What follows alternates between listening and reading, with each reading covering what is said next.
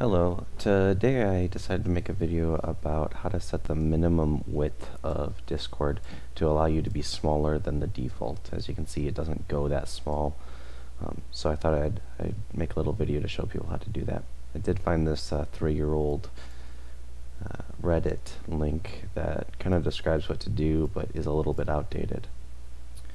So what we are going to do first is we are going to go to Notepad++ and download that.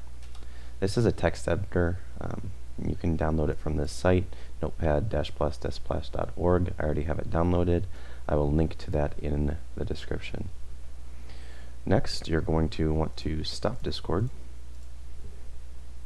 and you're going to want to go to App Data. To do that, go to Run, and type in %, app data, %, and hit OK. This will open up your app data folder. Go Discord, your version number, mine is 0.0.309, modules, and then go to Discord Desktop Core. It's the second folder for me. Once here, you're going to want to right click on Core and hit Open with Notepad++. If you open with this with just regular Notepad, for whatever reason it does not work and it will not allow you to open Discord.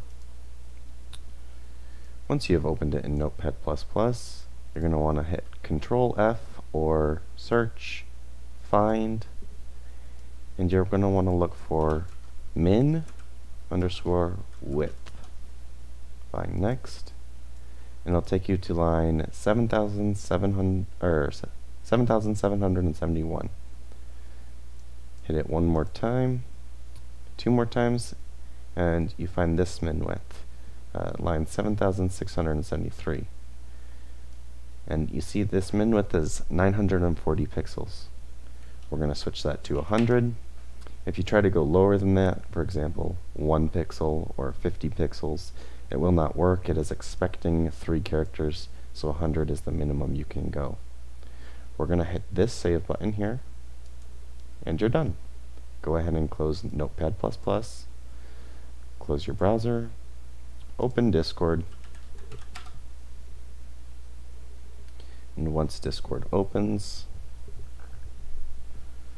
we can now see that we can minimize the width even more than before. We can go all the way down to here if we want to. Hope this helps. Give me a thumbs up, I suppose, if it did. If not, sorry. Bye.